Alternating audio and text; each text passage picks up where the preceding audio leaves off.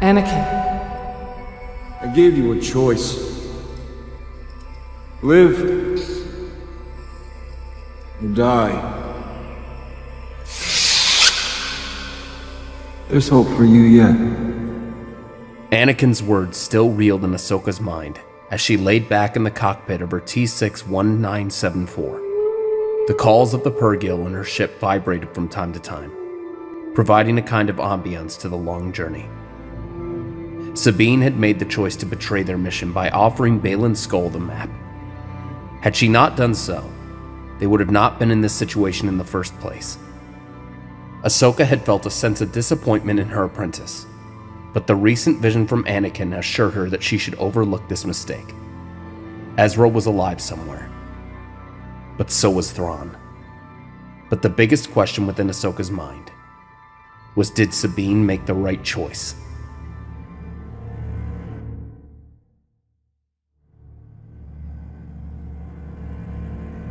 Morgan Elsbeth had succeeded. As the Eye of Sion surged forward through the vast expanse of space toward the distant galaxy housing Thrawn's planet, a sense of exhilaration pulsed through her veins. The thought of her master's imminent pride in her accomplishments loomed like a beacon of validation. Yet she knew, deep down, that her motives stretched far beyond a mere act of rescue. Amidst the anticipation, Baylan Skoll and his young apprentice, Shin Hati, stood alongside her on the deck, their gazes fixed upon the mesmerizing swirls of blue hyperspace tunnel that enveloped the ship. As Baylan's mind wandered, the enigmatic figure of Thrawn occupied his thoughts, igniting a curiosity about the renowned Grand Admiral and the distant galaxy that held his dominion. Eager to unearth the truth and satiate his longing for knowledge, Baylan's thoughts drifted toward the mysteries that awaited them. Then there was Sabine Wren, who grappled with her consequences. Regret gnawed at her, an unrelenting reminder of her perceived failure in entrusting Baylan with the map. Uncertainty loomed over the fate of Ahsoka, fueling a storm of conflicting emotions within Sabine. Though resentment towards Baylan simmered within her, it was overshadowed by a deep sense of self-blame, threatening to engulf her entirely.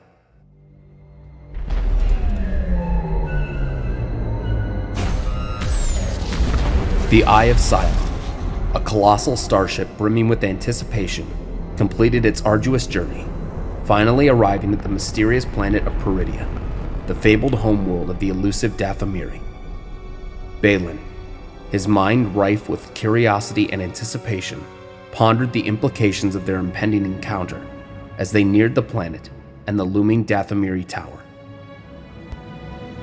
Upon their arrival, they were greeted by the revered Great Mothers, whose ancient wisdom and power filled the air.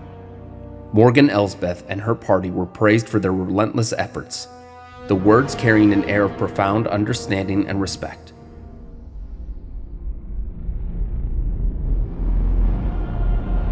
As if heralding an omen, the darkened figure of Thrawn's modified Star Destroyer, the Chimera, appeared in the distance. Its sinister silhouette, a blend of somber gray and striking gold accents, hinted at the forbidden forces at Thrawn's command, perhaps granted by the mysterious Night Sisters. The ship docked above the spire, and Thrawn, flanked by stormtroopers with patched golden armor, descended slowly to meet the group, his presence radiating an air of calculated power and menace.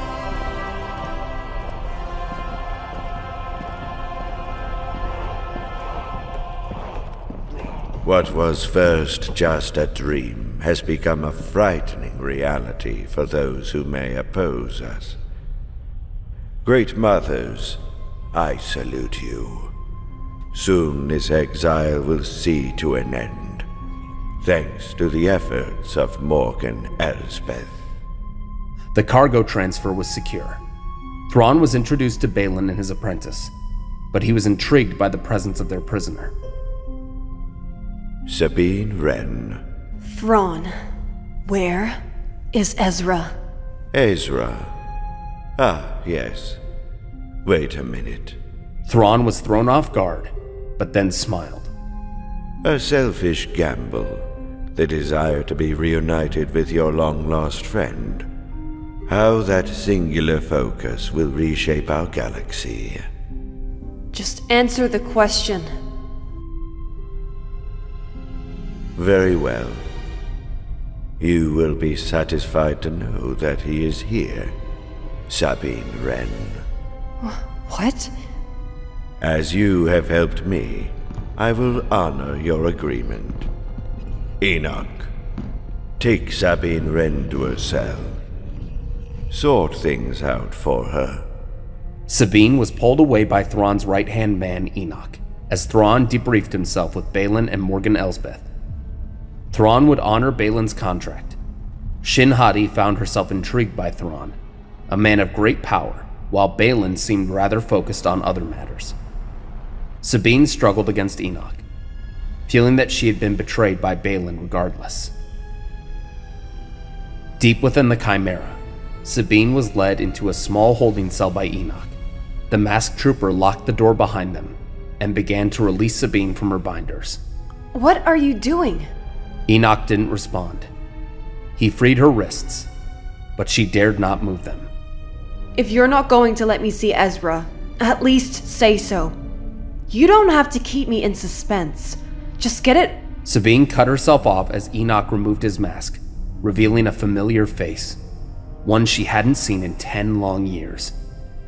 The 2 parallel scars on his cheek were unmistakable. Ezra? It sure took you long enough. Sabine was speechless for a moment, first shocked, then confused. Well, you didn't exactly make it easy for me to find you. I don't understand. You're working with Thrawn? Yeah. I couldn't believe it myself at first. But it was the only way to survive out here. Thrawn may be cold and ruthless, but he's reasonable. We made it work. Still, he's done so much harm to us. I don't like it either. But like I said, it was the only way to survive. Survive what? This other galaxy. There are so many strange species out here. And the Force feels so different. There are threats out here that know about our galaxy and want to conquer it. Yeah, you're working with one. You don't understand. Thrawn's people have been fighting them for decades now, deep in the unknown regions. They sent Thrawn to the Empire to try and gain an ally. Thrawn thought the only way the galaxy would be strong enough to fight them would be under the Empire. That's why he fought our rebellion. He thought it was for the greater good. And how do you know Thrawn isn't lying? I've seen them. We've only been able to survive this long with me leading the fight against them. Trust me, Sabine. They're out there, and we have to stop them. I do trust you. It's just a lot to take in. Where's Ahsoka? I asked her to come and find me too. Sabine paused before breaking the bad news to Ezra. She's dead. Those mercenaries working for Elsbeth, Jedi, Inquisitor, whatever they are, they killed her on Cedos, where we jumped here from. She wanted to destroy the map we used to get here. She's... What? Why? She'd do anything to keep Thrawn from returning, even if it meant leaving you for dead out here. Obviously, I didn't agree. You made the right choice. I can't believe she'd be so heartless. The 2 lingered on Ahsoka's death for a moment. Ezra turned his head away, then smiled at Sabine. But where is she? Really? What? Ahsoka. She's dead. I just told you.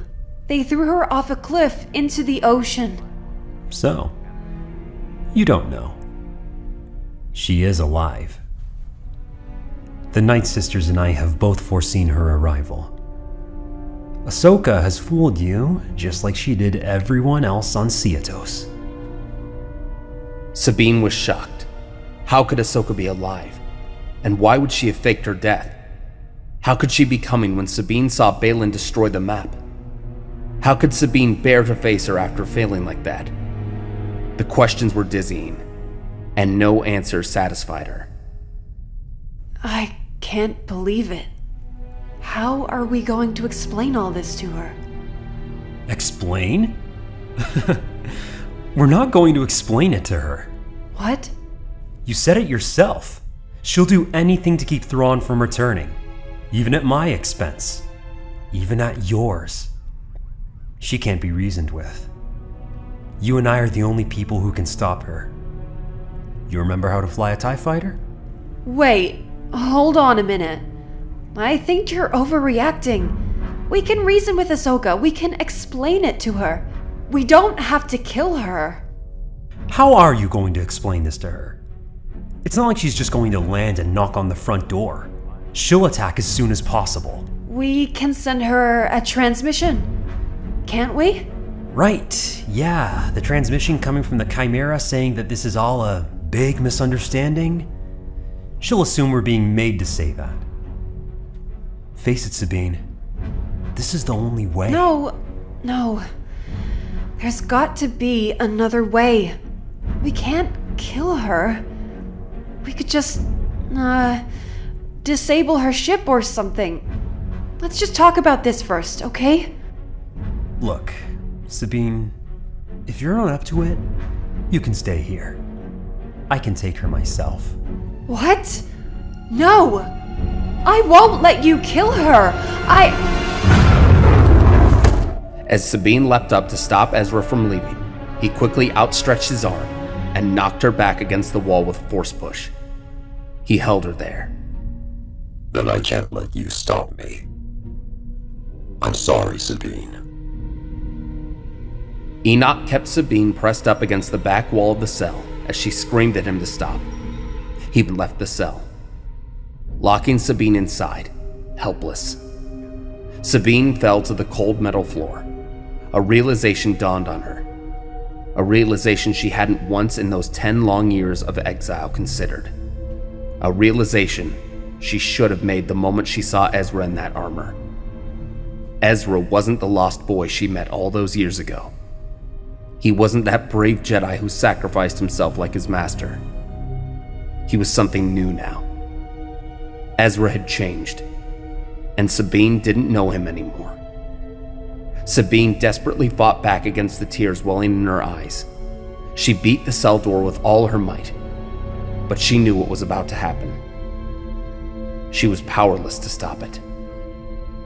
Meanwhile, atop the Dathomiri Tower where the Chimera was being prepared for launch, Thrawn was approached by Baylan Skoll and Shin Hati.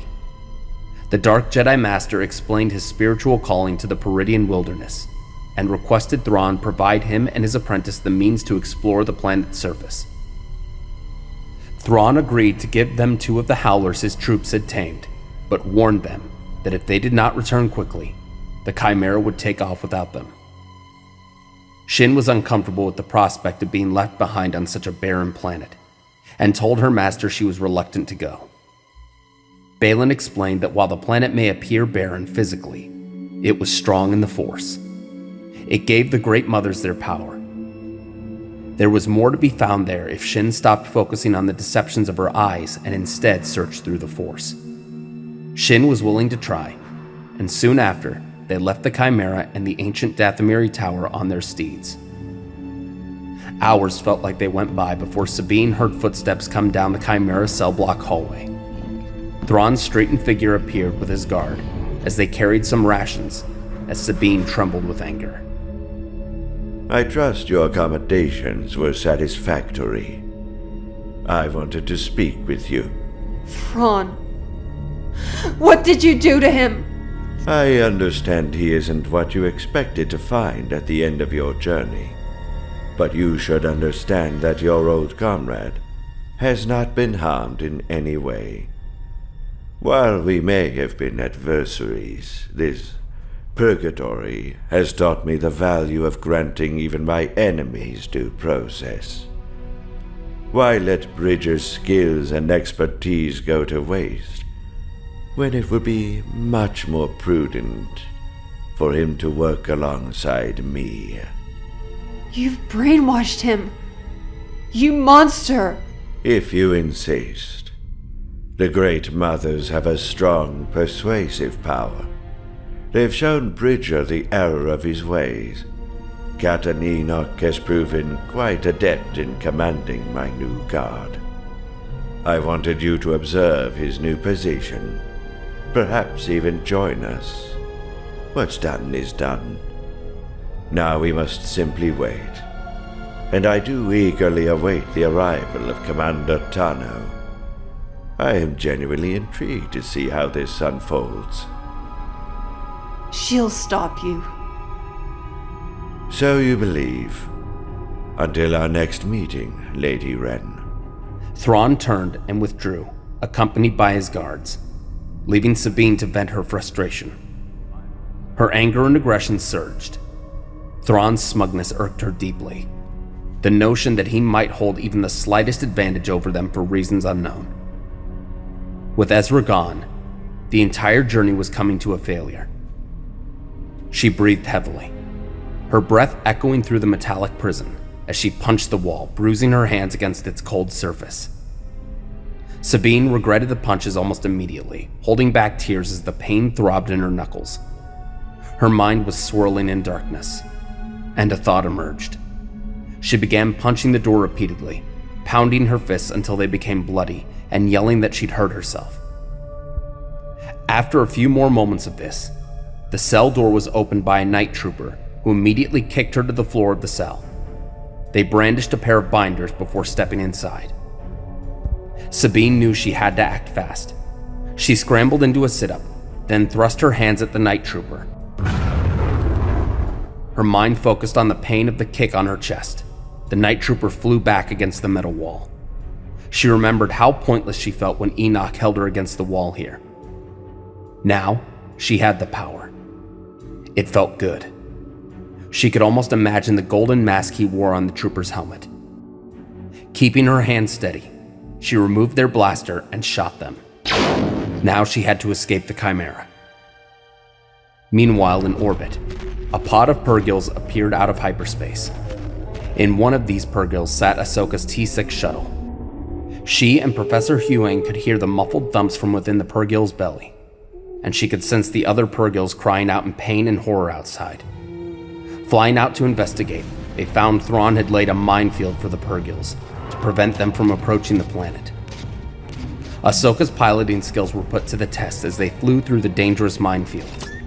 The younger Purgils jumped away to search for the clues on 36 elsewhere. The older ones were not so lucky. Luckily, the T6 was much nimbler than the gravitic mines and was able to escape the minefield relatively unscathed. Then, they were chased by mercenary fighters launched from the looming Eye of Sion into the Peridian Rings. In the large meeting room in the Dathomiri Tower, Thrawn spoke to Enoch via hologram. Enoch confirmed to Thrawn that Ahsoka had escaped the minefield as he predicted. Thrawn ordered the mercenaries away to conserve resources and tasked Enoch with finding Ahsoka, flushing her out and preventing her from reaching the planet's surface. Enoch launched a TIE Defender prototype aboard the Chimera and flew up into orbit, positioning himself in the ring's shadow. Huyang was unable to scan the surface for Sabine due to the heavy interference of the ring system. Ahsoka decided to reach out for Sabine through the Force instead. She closed her eyes and relaxed, her mind leaving the cockpit and sensing the life and change around her. She called out to Sabine, but she couldn't feel her presence. Instead, she felt cold. She felt fear, anger, hate. She locked eyes with her hunter. Ezra. Ahsoka's mind reeled from the revelation in shock. Ezra was alive, but there was something wrong with him. A splinter of the dark side in his mind's eye. Swiftly, renewed fire came on Ahsoka's T6 shuttle from the Eye of Sion, the coordinates of it having been supplied by Enoch. The professor took the controls and maneuvered the T6 out of the ring field and dived for the surface. Ahsoka collected herself in time for the T6 to be followed by Enoch's nimble and powerful TIE Defender. While Ahsoka attempted to avoid his blaster fire, Enoch was able to knock out the T6's engines and force a landing. He then returned to the Chimera, which would be more than capable of defending itself against an attack by the downed former Jedi, if she even survived in time at all. Elsewhere, in the Peridian wilderness, Skull and Hati watched the T6 crash behind a hill and the shrieking TIE Defender pass overhead.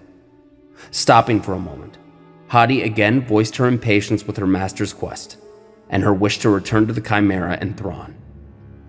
Baylan conceded that her ambition lied along a different path than his, but warned that her impatience for victory would guarantee defeat.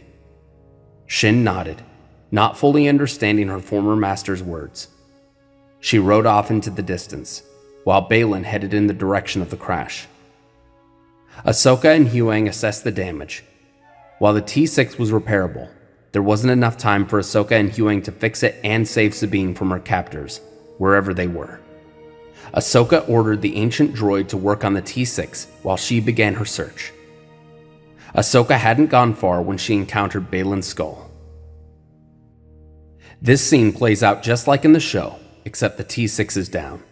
Ahsoka steals the Howler anyway. Enoch returned to the Chimera and was immediately struck with another vision. He was quick to warn Thrawn. Thrawn noted that the Chimera was practically finished loading, and he'd be needed on the bridge soon anyway. The Great Mothers followed, leaving Enoch alone in the tower, lying in wait for his prey. Shin arrived at the base of the tower first and rushed to join Thrawn on the Chimera. There, she pledged her allegiance to him in exchange for power in his new empire. Thrawn accepted her allegiance, silently glad that he had her loyalty rather than the mere tactical alliance he had with the Great Mothers, and through them, Captain Enoch. A sweaty, adrenaline-filled Sabine snuck into the cargo-filled landing bay. She didn't know why, but she knew Thrawn would be back in the tower. She was certain something was calling her there. She darted between the crates, hiding from the patrolling night troopers until she eventually made it to the roof of the black granite fortress. She was about to congratulate herself on her success when she heard the bridge to the Chimera retract behind her. She turned around to see that it was already too far to jump back. Inside the cargo bay, the helmets of all the night troopers were turned back toward her.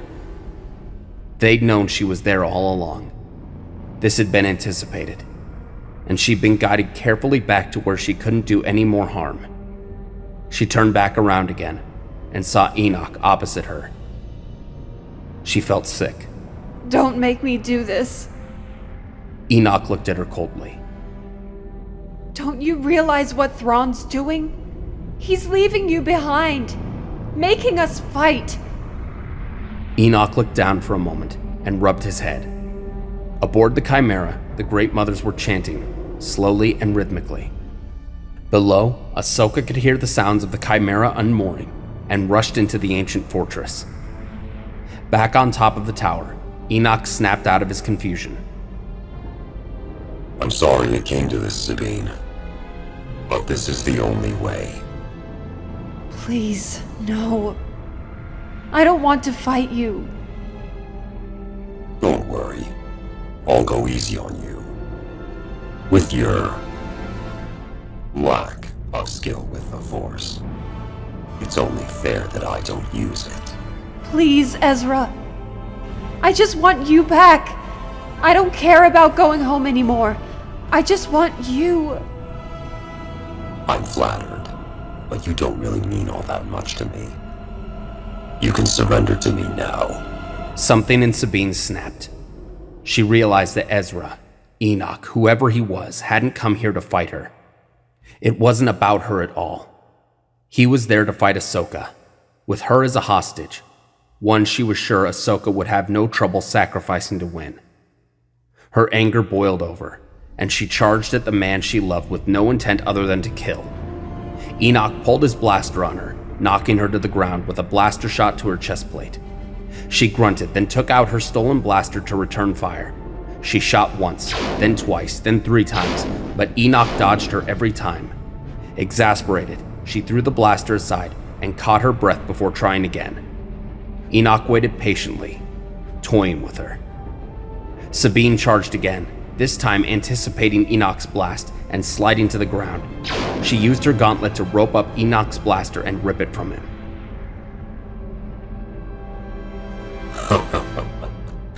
All right. Hand to hand. Why not? He readied his fists as Sabine readied hers. They circled around each other, waiting to make their move. Without taking their focus off each other, the Chimera rose up around them and began to fly away. Then, cued by an unseen force, they launched into combat. Ahsoka caught her breath for a moment as she scaled the well-worn steps of the tower. Huyang contacted her, saying the T-6 had been fixed and was on its way towards the structure the Chimera had just launched from. She watched the Chimera lumber up into the clouds from one of the windows. She felt turmoil still above her. She had to keep moving. Sabine's fist met Enoch's face as she frothed at the mouth. Her jaw ached from his last jab, and her legs still hurt from a kick. Her whole body ached, but her mind willed to do more. She beat Enoch bloody for an ounce of comeuppance. Enoch smacked her to the ground, where she quickly grabbed one of the dropped E-11s.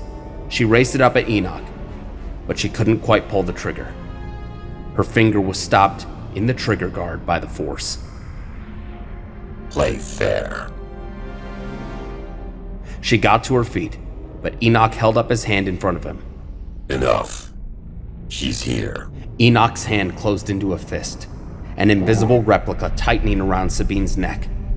He raised her into the air just as Ahsoka arrived at the tip of the tower. Ezra, let her go. Enoch turned to watch the Chimera disappear into the clouds, just as he had predicted. Enoch reached into his pocket, pulling out a holo transmitter, which promptly activated the image of Grand Admiral Thrawn, Shin Hati at his side. Thrawn. Ahsoka Tano. I regret we haven't met face to face, and perhaps now we never shall. Still, I know you, because I knew your master. One wonders just how similar you might become. Sabine thrashed in the air, annoying Enoch. She managed to hold onto the E-11 as she was raised up, something he hadn't noticed, but Ahsoka did. With all these years in exile, I had plenty of time to plan for your assault. I knew you and your ward, Lady Wren, were coming. I'll admit my plans evolved as you arrived, but they all ended at this moment. Ahsoka silently pleaded with Sabine through the Force to shoot Enoch. Sabine raised her blaster, but could not find any will left within herself to fire. She was fading in and out of consciousness from Enoch's strangling, and her arm fell limp by her side. The rifle clattered to the ground. The three of you, right here. If you do nothing, Enoch will kill your ward, and you will have to fight him. You could attack him now, but he will battle you to the death either way. You may save your ward, but you would brand yourself the cold-blooded killer of her beloved Ezra. And we both know she would do anything to stop you from killing him once freed from his grasp. Enoch again put his head in his hands, the dissonance between him and Ezra growing sharper. Each piece poised against the others. Sacrifice is inevitable. Whatever your choice, today victory is mine. Long live the Empire. The hologram shimmered away, leaving the three alone. Sabine had regained consciousness and pleaded with her eyes for Ahsoka not to kill Ezra. Ahsoka considered her options, staring intently into Enoch's eyes. In the end, it was rather simple moral calculus. Ahsoka dashed forward, slashing Enoch across the stomach with her Shoto blade. Ezra and Sabine fell to the ground at the same time. Sabine wailed at Ezra's loss, rushing over to his body. His neck was already cold by the time she got there. Ahsoka stayed standing, unable to look at her handiwork. Her eyes instead gazed upward, where even through the thick clouds, she could see the flash of the docked Chimera and the Eye of Sion leaving them behind. She could hear the sound of the closing T6 in the distance, right next to the muffled sobs of Sabine as she cradled Ezra in her arms. Ahsoka knew Sabine would never forgive her. Her mind lost to the dark side just as Enoch's was. Sabine stared at her with yellow, hate-filled eyes. Anakin Skywalker's eyes fell upon the sorrowful sight, and he couldn't help but shake his head.